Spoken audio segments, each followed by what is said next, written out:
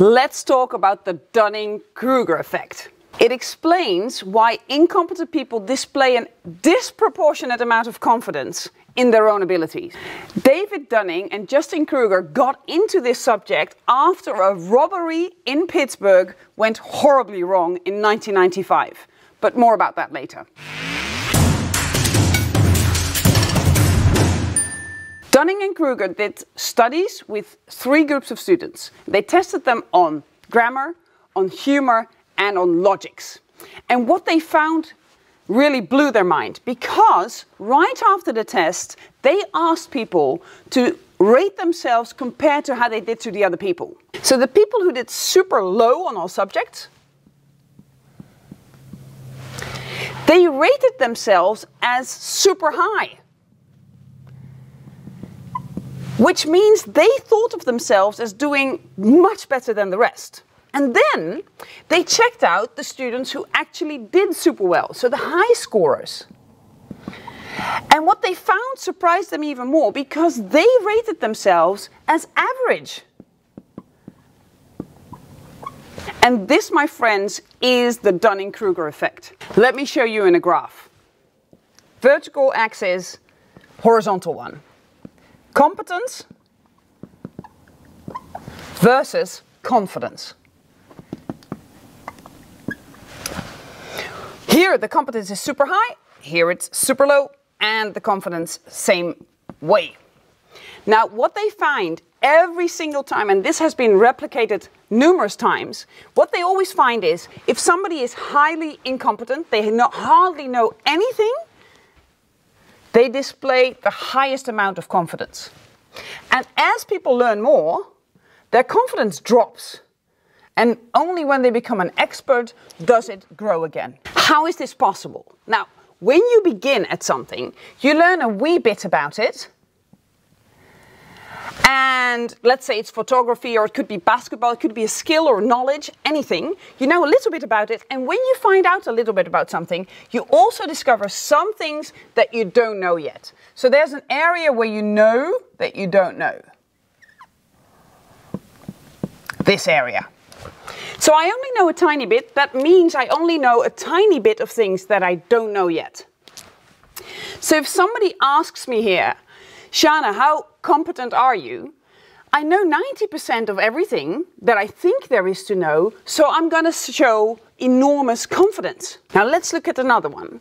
Let's say I've studied for 4 years in basketball or photography or whatever, so I know heaps, lots. But as I found out all this stuff, I also found out more things that I don't know yet. Books I haven't read, studies I haven't done. I know a lot that I don't know. And this area is way bigger than with the beginner. So if somebody who studied for 4 years asks me, how confident am I? I'm going to know lots of things that I don't know yet. So I'm going to show less confidence. And that's how that works. So this, my friends, is the Dunning Kruger effect. And it's been studied a lot. And one of the studies I like a lot is when Americans were asked to rate their own ability to drive. 88% of the Americans said, I'm better than the average driver.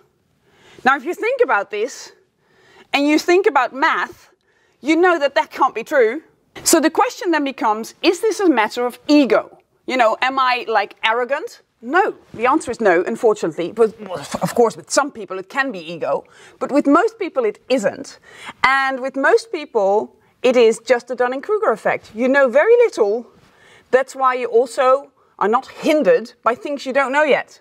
Whereas people who've studied something, they know lots of things that they don't know yet, so they're going to be more humble. But what did that robbery in 1995 have to do with it? Well, MacArthur Wheeler had robbed 2 banks in Pittsburgh in broad daylight.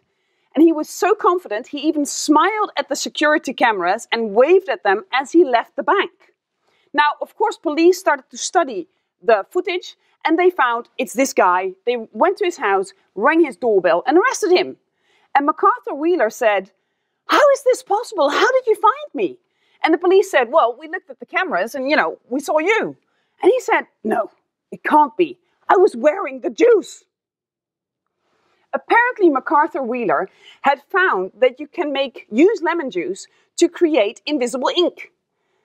And not hindered by any extra knowledge, he thought if he rubbed his face in lemon juice, he would be invisible. And his confidence was that high that when they got him into the police station, they showed him the footage of himself waving at the camera, and he said that they had doctored the material. That's how confident this guy was. And when Dunning and Kruger found out about that, they thought, you know, let's study the relationship between confidence and incompetence. And that's why they found the Dunning Kruger effect. Now, how can you use that in your own life? Well, of course, when you started something, just know you have no idea of what you're talking about. So make sure you learn a lot so that you discover lots of things that you don't know yet. And also, be careful when people speak with high confidence. Because if somebody says to you, vaccines cause autism, don't believe them.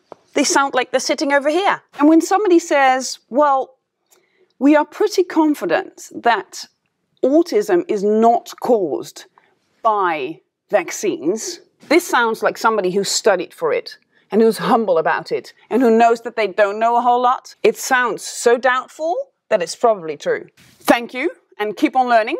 And this was my first video using this light board. Was I hindered by the Dunning Kruger effect? You betcha! Check out the bloopers.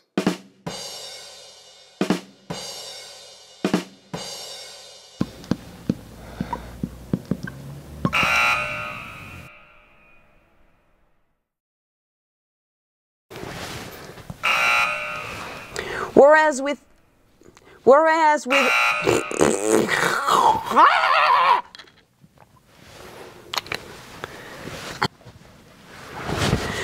with some can't speak, then